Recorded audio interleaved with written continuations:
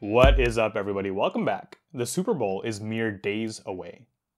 And we've got the Kansas City Chiefs playing for a repeat of their win from last year against the San Francisco 49ers, who are hoping to challenge that streak. Now, I'm not somebody who was really into football growing up, but for some reason with this Super Bowl season, I've gotten really into it. And what happens when a data scientist gets really into the NFL? You get somebody who's obsessed with making predictions using models about how the Super Bowl is going to go. So I found a data set which has the 58 seasons of Super Bowl history. And for each of those, it has matches of which team played which other team and what the final score was. Now, what we can do is a little bit of feature engineering on each of these games in order to feed those features into a machine learning model and hopefully do our best at predicting what's going to happen for the outcome of any given future game. Now, what we have right now is just the scores of the home team and the away team. But what we really want is some kind of historical data as we go through the season. How well is this team doing? How poorly is this team doing? How much are they dominating their opponent teams by? And so what we're going to do is hand roll a couple of helpful historical features, namely these 6. So it's really 3 features, but one for the home team and one for the away team. The first feature is how many games this team has played so far in the season. So the very first game they play, that feature is going to be equal to 0. But as the season goes on and as they advance through the league, that's going to increase by 1 every time they play a game. The next one is how many wins they have so far of this season. I expect this one to be a pretty predictive feature because, just very simply put, if a team is winning more and more and more of their games, that makes it more likely than they're going to win their next game. And the last season, also what I predict is going to be a helpful one, is the average score differential between that team and the opponents that they've played through the season so far. So for example, if a team has played 3 games so far and they've won by 1 point, they lost the next one by 1 point, and they won the third one by 3 points, then the average is going to be adding those up, which gives us 3, and dividing by the number of games, so that's going to be an average score differential of plus 1 points. And that's what we'll feed in trying to predict what the outcome of their 4th game is going to be. So again, we have 6 features. We have those 3 features replicated for the home team and then the away team. And let's go ahead and just feed it into the easiest classification model that we know of, a logistic regression model. And the crazy thing is that this logistic regression model already gives us a plus 10% accuracy from the baseline model. The baseline model being just predicting the probability of winning as the overall probability of winning in the validation set for every single example. And just a quick note, for the training data we used all the NFL seasons with even numbered years, and for the validation data we used all the NFL seasons with odd numbered years. Now, given this very simple logistic regression model is already giving a pretty sizable gain over the baseline, I think it warrants taking a little bit of a look into what this has actually learned. How has it used each of the features that we fed into it? And one way we can do that is by understanding what an incremental increase in each of our features is going to give us in terms of the incremental increase or decrease in probability of a team winning any given matchup. And what we find is these incremental changes here. So let's take a little bit to analyze this. There's some things that we would definitely expect. Like if a team's number of wins goes up, then that definitely increases the odds pretty sizably that they're going to win their next game. That makes total sense. Conversely, if the team they're playing against, if their wins go up, then that decreases my own team's odds, which again is just the reverse side of that story. Now, also for the features of the average score difference, that also goes in the direction that we would expect. The thing that maybe doesn't go in the direction that at least I originally expected is the total number of games that a team has played so far this season when we go and predict the outcome of that next game. I would expect this to go in the same direction as the other 2 sets of features we talked about, but what we actually find is that the more games a team has played, that's actually going to pretty significantly decrease the odds that they're going to win their next game. Now, I was stumped about this for a while. It would seem like either the more games you play, the more momentum you have, and the more that's going to increase your odds, or at least it's not going to do anything to your odds. But there's a lot of pretty good reasons, after I thought about this for a second, that this trend would actually be true, and why we're seeing the model learning this trend. One could be injuries or fatigue. Football is a notoriously very rough sport on your body. And the more games you play, the more your athletes are tiring out, getting exhausted, getting injuries. And that could be one reason that the more games you play, the less likely it is you're going to win your next game. Another, probably even better reason is the selection bias of it all. So as the season goes on, you're playing progressively tougher and tougher and tougher teams because the teams who weren't as tough, who weren't as formidable, have dropped out by now, have been kicked out. And so, as you're playing more and more and more games, that next matchup is going to be harder and harder and harder, which it makes sense in that sense for your probability of winning that next game to go down, because your opponents are getting tougher and tougher and tougher. So that was pretty interesting to take a look at with the logistic regression model, which again is giving us a pretty healthy 10% lift in our accuracy of predicting whether or not a team's going to win a game. Getting us to look at what it actually learned and what an incremental increase in each of our features is going to give us in terms of the probability of winning.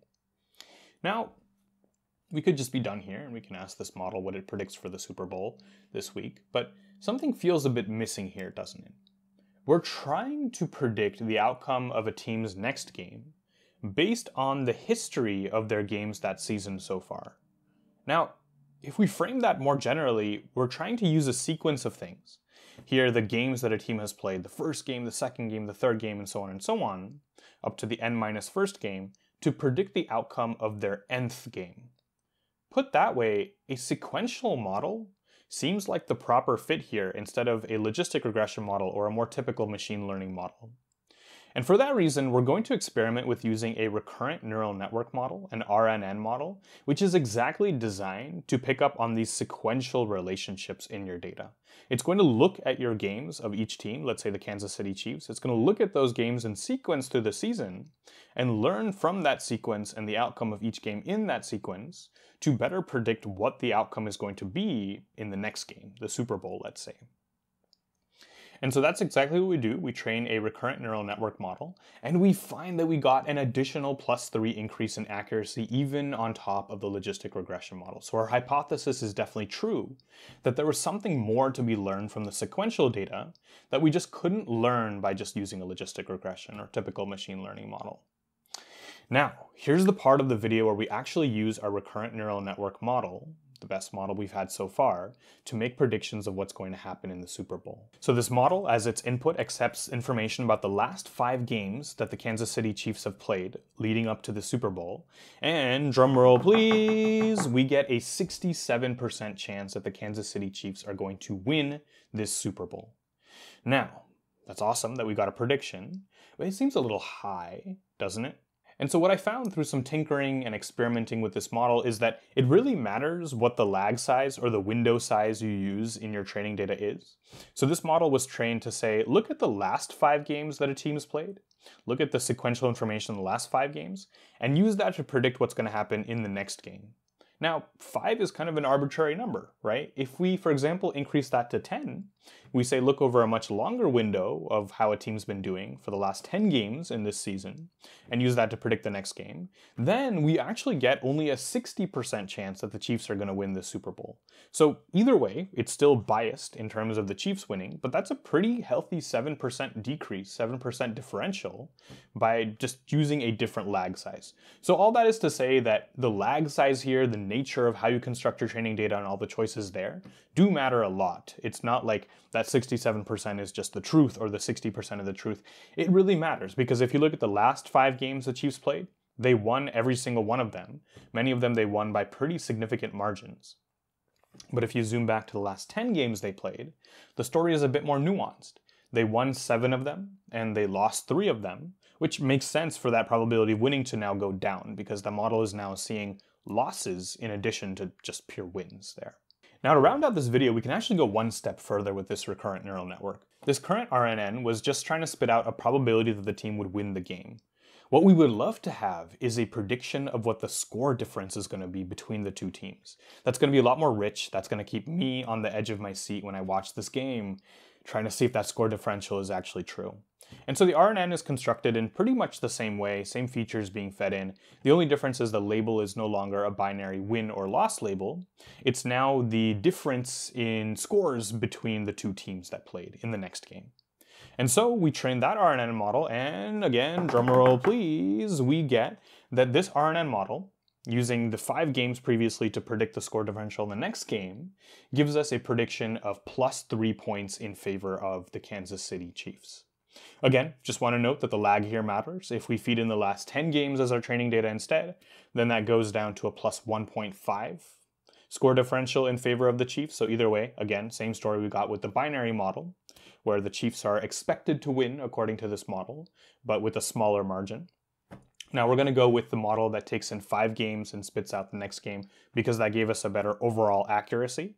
And so this data scientist's prediction of what's going to happen in this week's Super Bowl is that I predict the Kansas City Chiefs are going to beat the San Francisco 49ers by 3 points. Now this is the part of the video where I admit everything that is wrong with the model and everything that we could have done differently. There's going to be way too many things to note, but we're missing very key statistics. All we're training these models off of is the final scores in history.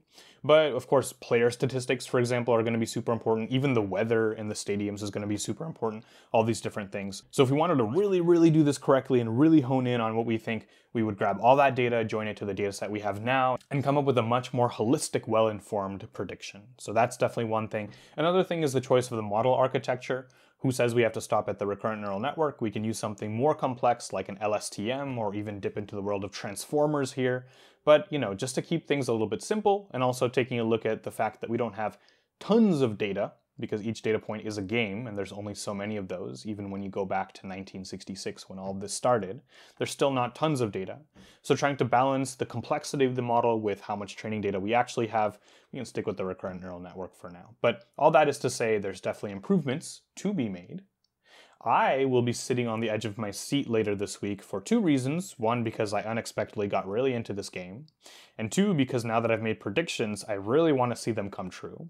Hopefully you'll be watching too. Let me know what you think about these predictions and the overall video. Thank you so much for sticking around till now. Like and subscribe for more videos just like this one, and I'll see everybody next time.